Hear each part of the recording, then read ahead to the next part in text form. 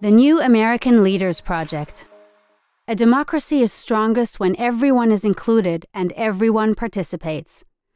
The New American Leaders Project is the only organization in the United States dedicated to grooming first- and second-generation Americans to run for elected office and to advance policies that benefit all Americans. The initiative conducts activities in Washington, D.C. and online. Its core work, however, takes place in Arizona, California, Michigan, Colorado, and New York.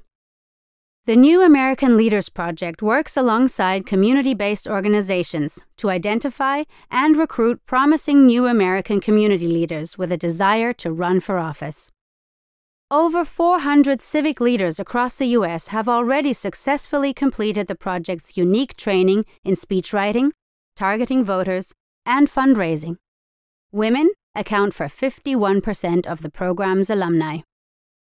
The New American Leaders Project hopes to build an inclusive democracy and a diverse government, from local school boards to city councils to the United States Congress, so America's elected officials truly reflect the multi-ethnic country they serve. Let's move from pale, male, and stale to true diversity in gender, race, economic status, and sexual orientation when it comes to our cherished democratic institutions.